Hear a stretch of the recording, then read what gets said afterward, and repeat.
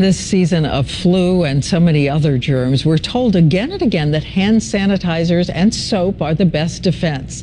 Last year, Americans spent more than $170 million on hand sanitizers alone. So we wondered what works best and how do the sanitizers compare in a showdown with soap? Well, tonight, our chief medical editor, Dr. Richard Besser, puts them to the test and gets some real answers. Clean?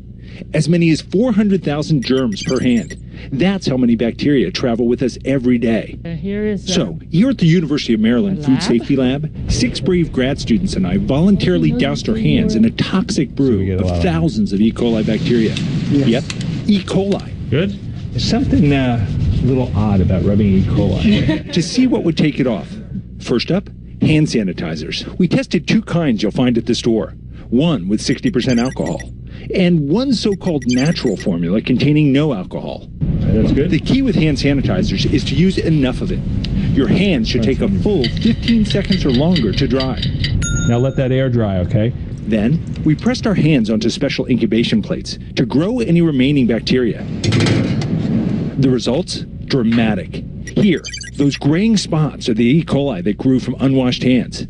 After, using hand sanitizer with 60% alcohol, but the formula without alcohol? Just look at how many germs are left behind. Alcohol-based hand sanitizers work so much better because alcohol breaks up the bacteria's proteins and kills them. But if you really want to get clean, what's your best bet of all? Guess what? It's your old friend, soap. Soap not only does as well on bacteria as the sanitizer, it gets more viruses too. Surprisingly, studies show regular and antibacterial soap are about equally effective. But how you use it is crucial. Go. Most of us only spend 5 seconds at the sink. Stop. Just look how many germs remain. Yuck. Go. You have to wash your hands for a full 20 seconds to really get the bugs off.